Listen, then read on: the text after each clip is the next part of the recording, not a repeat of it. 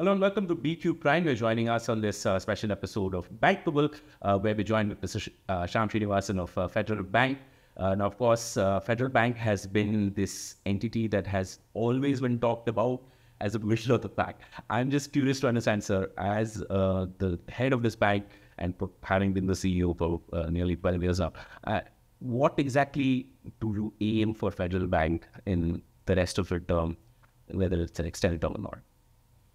I think go back in time, our story has been we want to be the most admired bank. I've never said we want to be the biggest, most profitable. Those are financial outcomes. We've been quite adamant about being admired. And you know, being admired is earned, it's never bought, right? So it's a lot of hard work.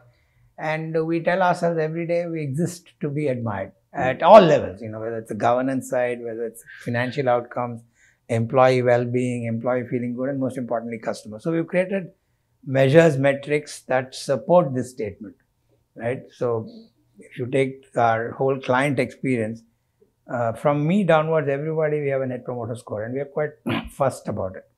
So nobody gets a high performance rating if the NPS at his or his team level is below a certain grade. So the journey of the being is being marching to the tune of being most admired. So all that we do has to pass, will it pass the most admired bank test? Having set ourselves this lofty goal, it becomes very difficult to even meet our own internal standards, right? And we continuously refresh that and tell ourselves, okay, we've reached this, way to get better. So if you take the last many years, financially, we're probably the only few banks in the country, and I say with some pride, that can claim a 15% CAGR over a 10-year period without any wrinkle. Even the best banks in India who do exceptionally well, barring the top two, have had peaks and troughs. If you look at Federal's story over a long period of time, be it growth, CAGR of growth, market share gain, credit quality, no known governance failure, all this speaks to the theme of wanting to be most admired. But our own aspirations and the market standards are ever changing. And therefore, when you get somewhere close to that aspirational point, you keep pushing the bar gets shifted. So in short, being most admired is our journey. It's an obsession. Are we making progress? Yes. Can we be better? Yes. But do we take heart from the fact that we haven't strayed away from that? We've been true to that spirit. Are there measures and metrics that support that statement that we can tell the world by evidencing facts? I think we are there. So that's what our story is.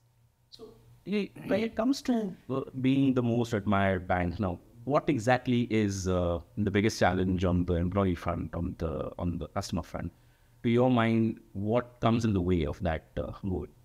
No, I don't think anything comes in the way of the goal, but the nature of such a goal is that it is always pushing us to do more.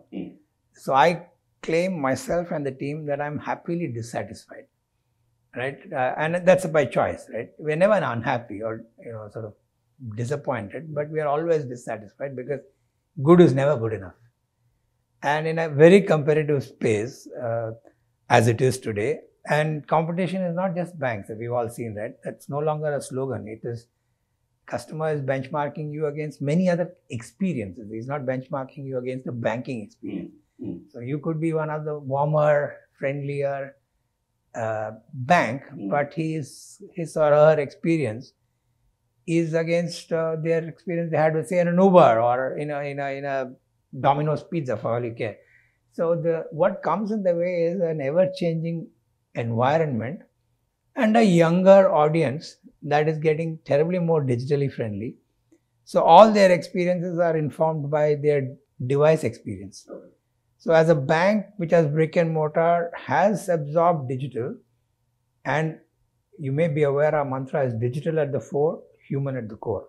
Right? We've been again true to that and saying our most recent campaign, if you've seen the Rishta Aapse campaign, was all about, in a very digital world, the relationship with you, not with your app. Right? While we have all the trappings of a very good, powerful digital capability, our app scores very well.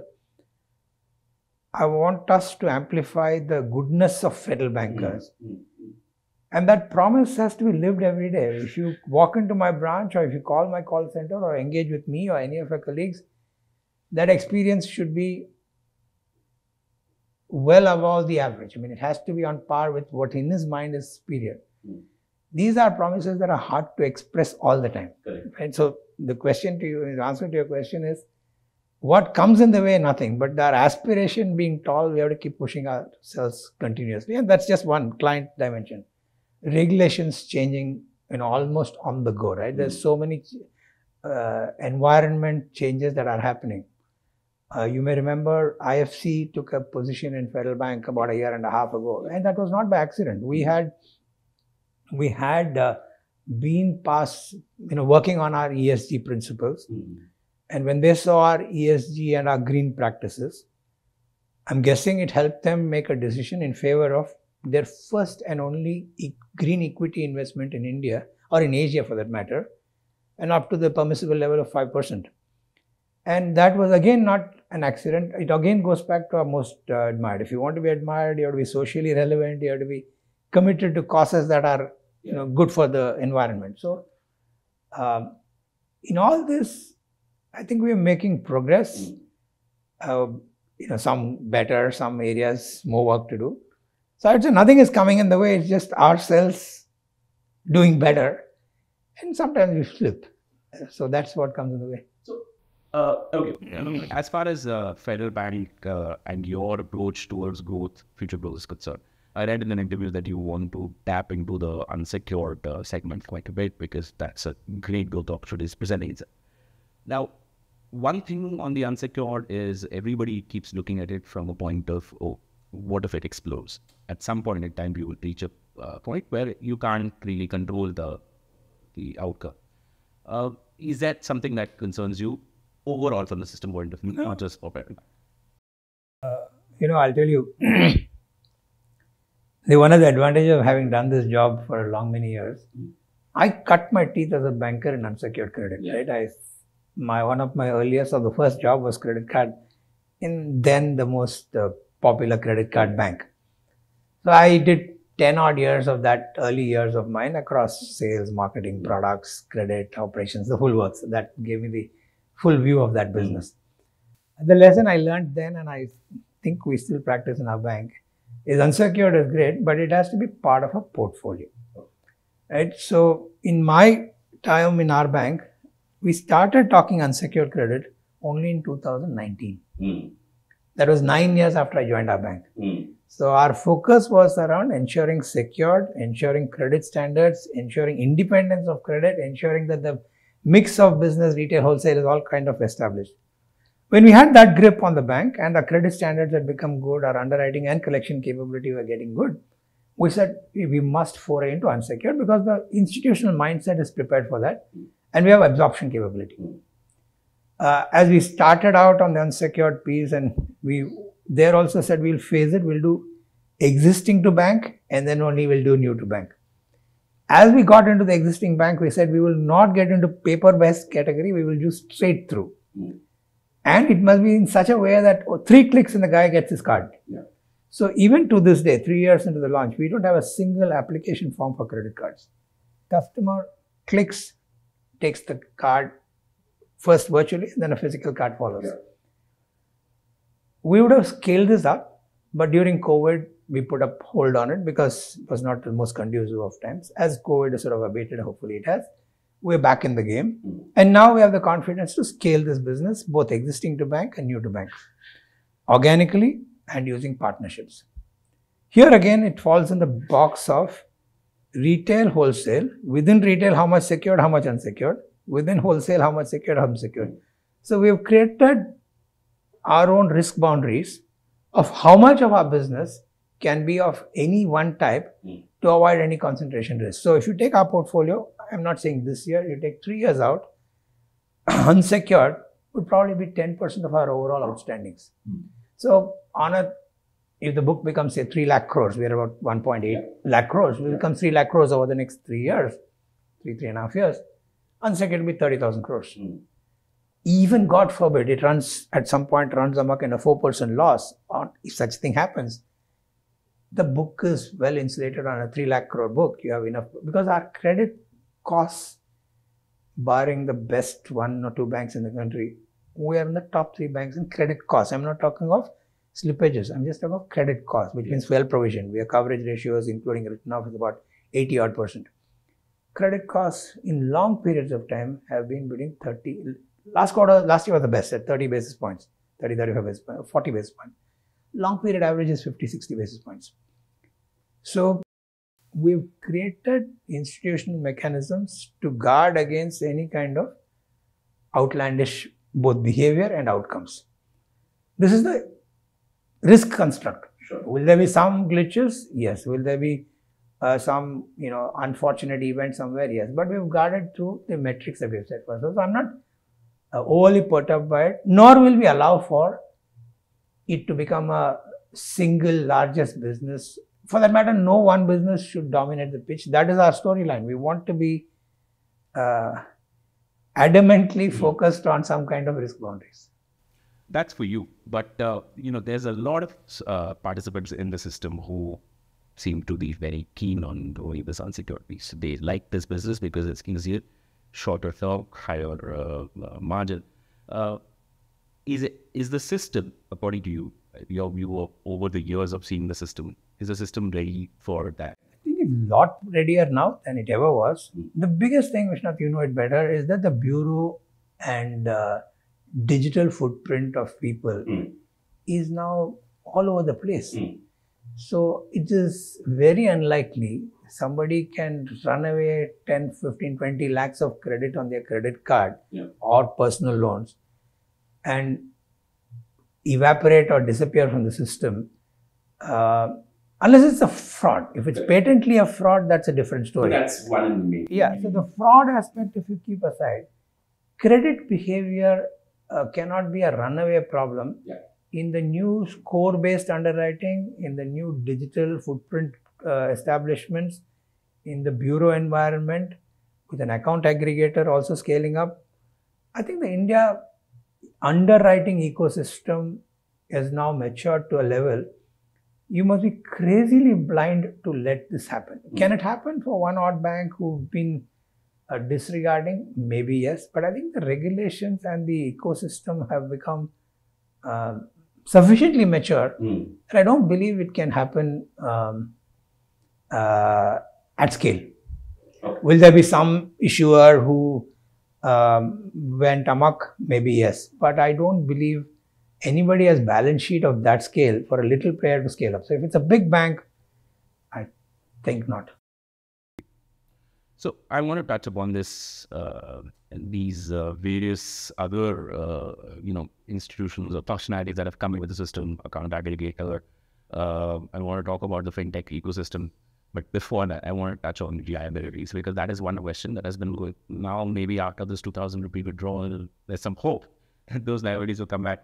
But in general, in this, can a system survive on consistently lower growth on the liability front, even though liability is higher than assets even today? No. See, I think these are, I think, point in time. I don't believe these are long-lasting issues, long-lasting problem. General philosophy has to be fund before you lend, right? Every bank is aware of that. So are we. I'm sure all our leading banks are aware, a lot of leading players are aware. So funding is important. You can't do it. Remember, India's banking system also has a large amount sitting in government security. So there is some, there is a significant part of our cushion, right? That's a reality. That said, you don't want to dip into it, right? You have to grow organically. For well-established franchises who are growing, say, credit at 18-20%, growing liabilities to match that is not such a challenge. Having said that, the nature of the liability, the term is price elastic. You or your father or your family member or whatever would be happy to place that term deposit in a bank, that brand first as much as your price fixated. So there's a movement that happens in deposits. So that will continue to happen. At a price, money is available. Savings account, there's a stickiness, and that's where I think the movement doesn't happen. Incremental deposit creation will happen, but that's a function of money supply. Now, we have to believe that the Indian economy in all measures are beginning to tick, or is certainly performing better than many others, and the wheels of the engine are running. So I'm of the view that whatever we saw through the last 2 periods, COVID saw a huge run-up, post-COVID you saw a kind of a dip. I think it's reaching normal state, pricing is getting more moderated, interest rates seem to be, I would like to believe, tapering off. So at this juncture, deposit growth will be a challenge. I'm not poo-pooing it, but won't be as amplified as it is. Events like the so-called 2,000 rupees closure will also help. In the near term, 1 or 2 lakh crores can come in. If the credit extension is going on at this phase, it's already beginning to, at an industry level, is slightly slowing down to the early teens. Right? That's a base effect. Yeah, so it could be base effect, it could be seasonal, right? Usually second half is better than first half, all those things. So the deposit creation will catch up. And if you've been investing the money, it's betting, see, my spending is your source of money. Your spending is somebody else's source of money. If the spending is happening, consumption is happening, right? The form factor may have changed from cash to digital, but the money is in circulation. So if M3, money in circulation, keeps increasing, which I think it is, I don't believe it will become such a showstopper. Okay, fair enough. When it comes to how the system is approaching the current liabilities, there's obviously this news of high value bulk deposits coming back. For many years, I didn't hear anybody raising bulk deposits. Now suddenly, this season, a lot of banks are coming back with that. So, does cost sort of playing on that cost factor, that advantage goes to the larger guys? I'm not sure how the medium or the smaller banks adapt to in that. I just mentioned, right, term is price elastic. So the top 3, 4, 5 banks in the country are pricing 1-year term at X. That's the new price standard. I wonder if anybody will be off by many basis points. So then your captive client base will continue to bank with you. I mean, I haven't seen, if you take Q4, which is for us and few other banks, Q4 sequentially my deposits Q on Q grew 6%. Term grew substantially because we priced it to meet market standards. So there is a price-enabled movement of money that happens. So I don't believe big or small will be. This game is distribution and reach, right? Big by nature of the site. Yeah, here is the catch, right? Here is the interesting part. Erstwhile, big is equal to number of physical branches. If I tell you, and this is facts, that I'm not creating a story, today we do roughly 15 to 16,000 new customers into the bank every day, right? I would think the bigger banks, whoever they be, would probably be doing similar numbers, plus maybe minus. I do through my branch network about 4,000, but I do to my fintech partnerships and others, maybe another 8,000-10,000. So what we lack in physical infrastructure, we create through digital infrastructure. And so each business model of every bank could vary. So I don't believe it's just physical presence that makes somebody big, it's reach that makes somebody big. We've invested in the reach, somebody else may be investing in some other form. So all things being equal, if reach, I'm in the face of Mr. Vishwanath and say, sir, can you place the deposit with me and I don't have a scar on my name, you wouldn't think twice about placing it because I am promising you the services, the bank has credibility, the Indian banking system has credibility that no bank has gone under, the government stands guarantee, the regulators stand guarantee. So I think the reach is the crucial aspect, and today most banks, the public, private, have figured out themselves, business correspondence, digital. So it's a dash or a race for reaching Mr. Customer. And remember, there's a large cohort of customers who came through the Jan Dhan program, through the various digital initiatives, are all graduating and maturing. So, underlying construct of all this, Vishwanath, is I think the growth of the economy, which I'm hoping and all of us are hoping and praying, is consistently 6, 7, 8%. then the wheels are rotating, then all the enablers for them to develop cash flows exist. So it's like you created the architecture, it has to rain, right? The ponds have to become full. And the rain in this instance is about economy growing. Yeah. And I would think that's why all of us are optimistic. And most indicators suggest that it's certainly better than it ever was. It ever was in the last 5-6 years. So I think this, and the asymmetry that's happening between us and most of the world, other parts of the world, makes India that much more attractive. So I would think yes.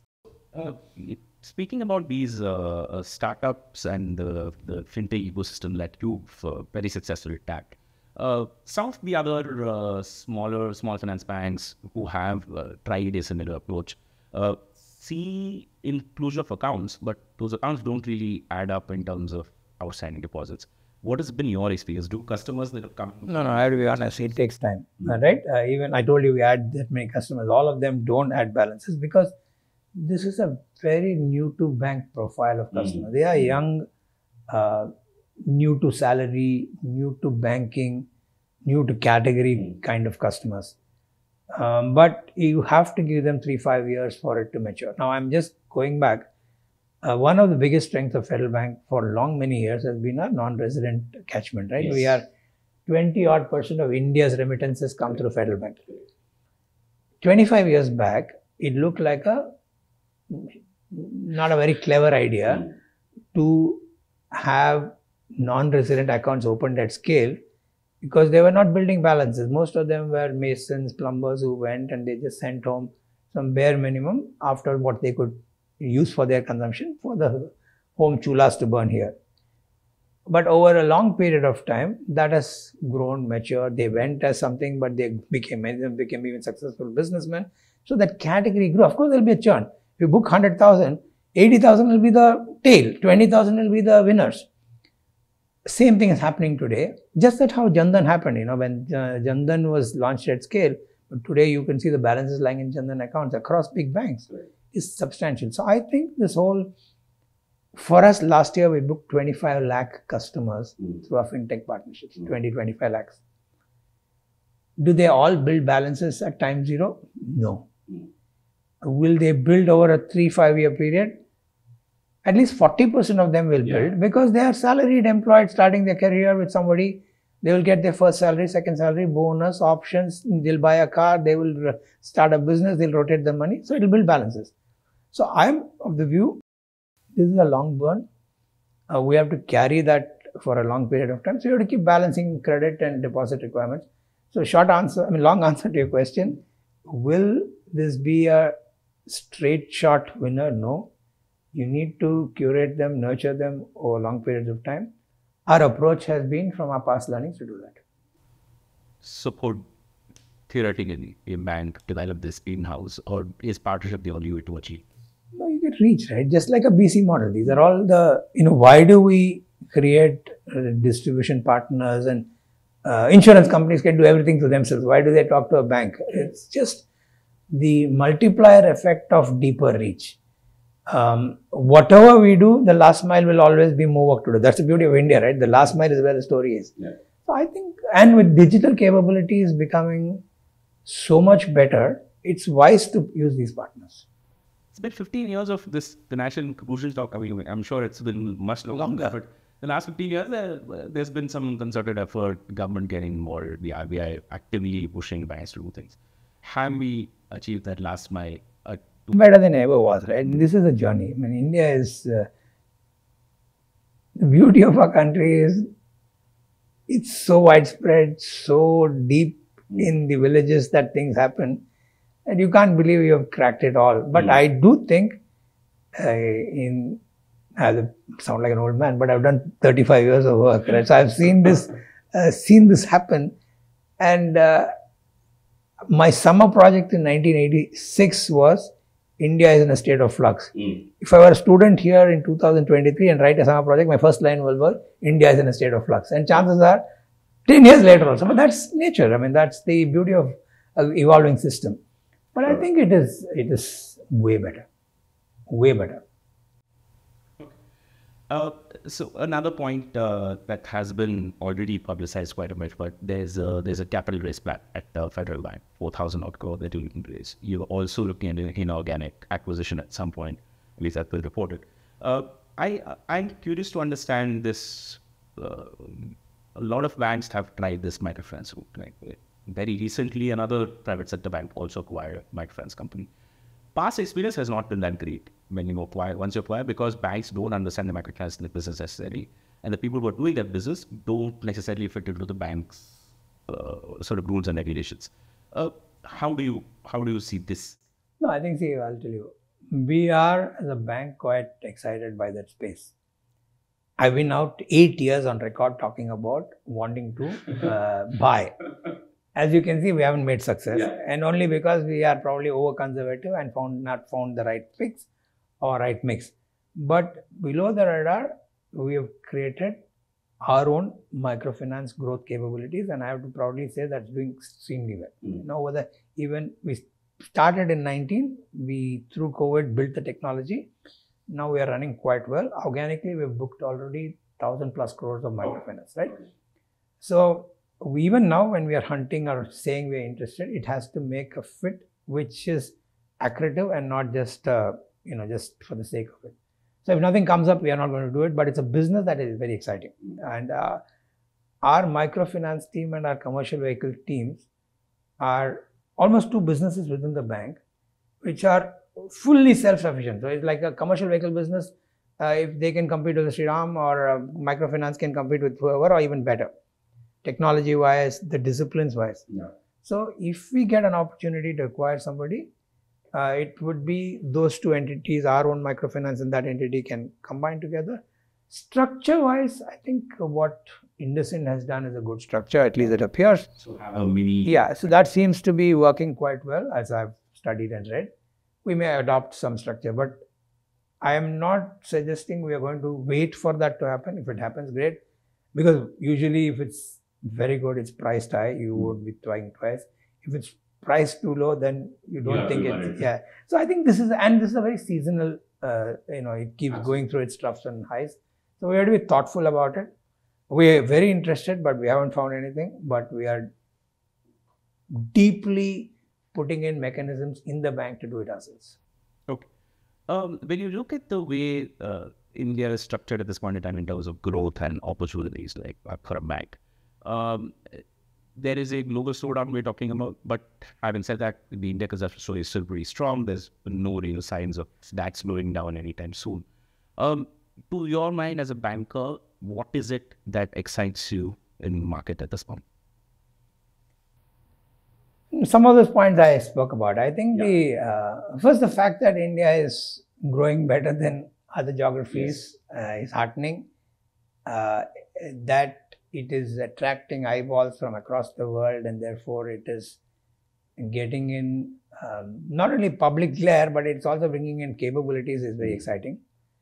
Domestically, economy is still in a good place, which means credit demand exists, which means you are able to reach more people and grow. Many of the so-called historical dividend because of age in favor are, I think, playing through.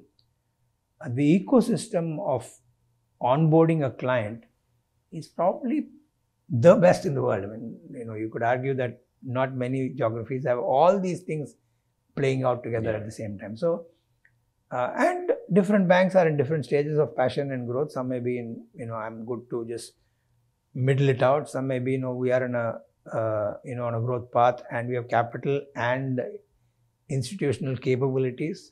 I think we are in that space. I mean, I think the fact that you're talking of us looking to raise capital is not to capitalize the problem. We are capitalizing the bank to grow, right? And we've been very thoughtful about our capital raise. In the last 12 years, I've raised capital only once. Yeah.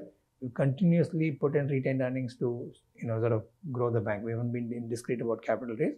But now, with a lot of requirements, both aspirations for growth and I think regulatory expectations that you must remain well capitalized, create capital buffers, we're in a good place to do that. So I think the India opportunity, our own capabilities, and maybe the timing is right for us to do some stepping up. Those are what's exciting. I want to start wrapping up this conversation, and one of the last few questions that I want to ask you is on the portion fact. Okay, now your Federal Bank has been a ultra-conservative sort of lender, very focused on the quality of the growth, even if it was sacrificing some of the high deeds growth that some of your other peers may see. What is the point of caution in this environment where you still have gas left? Happily dissatisfied. I have to tell myself it's not a mantra, it's a practice. Yeah. Right? When credit looks good and credit costs are low, worry more. Yeah. And you don't know whether something is bubbling up. That's one. Second is a certain section of our growth is dependent on partners. Yeah. So how do you make sure your partners are singing the same tune and not going off course? The third, which is universal and all the time, is we are a very homegrown talent bank, right? We haven't superimposed many people who come in at various levels to build the bank. Ours is grounds up, we've built the bank. Of course, we've got very senior talent which has come in over the last 5-6 years. That marriage has to be intact, and the homegrown capabilities are now getting eyes are on them. Yeah. Because we have become 3 years great place to work. Yeah. Right? And we don't intend giving that space up. Yeah. So if you have to do all these things, the worry is the senior management have to be sort of obsessed about keeping this machine running this way. And that means you have to be Dhoni plus. And that's what we want to be. Dhoni plus. Okay, last I want to bring in, this conversation started with the mention of middle of the back, which I did, of course. And you said you want to be the most admired, don't care much about growing to the others. Why should a customer come to a mid-sized bank? I'll tell you what, the reason for this question is a big bank is offering reach, availability wherever you are to short fire. And a smaller bank is offering you localized, ultra customized. What is a mid-sized bank offering? Great question, and thank you for asking this. There are two parts. One is a customer and one is a non-customer. I am willing to wager a bet. If you're a customer of our bank, you would hate to leave us, right? Because I said we are trying to be warm, we are trying to be... Our product capabilities are no less. We are small enough for you to reach even the MD, right? We are not layered so much that you can't connect to the bank. We are still human. We are one bank that you call the call center. It's not an IVR talking to a human being talking to you, right? So there's a warmth, and the rishta aapse sirf aapse nahi line, we live. So customers, I think we have a greater grip and we obsess about NPS. Non-customers is the challenge, right? We're still 1.5% share of India. Yeah. 98.5% we don't bank. But even if I double 1.5 to 3, I'm in a great place. I'll build another federal bank. So that's what keeps us excited. So why should somebody bank with us? If you ask the people who bank with us, they're happy. We're doing 16,000 new customers a day. That's not a small number. Yeah. That's 3 lakh customers a month, 35 lakh customers a year. We have 1.3 crore customers. We can build one federal bank every 3 years. So if I grow at that rate, I will be more and more people will become customers. If he's a customer, he'll like being with us. We can't lose that magic. We have to keep that magic intact in the bank. And that's what I would say. All right. Thank you so much, Mr. Srinivasan, for joining us on this conversation.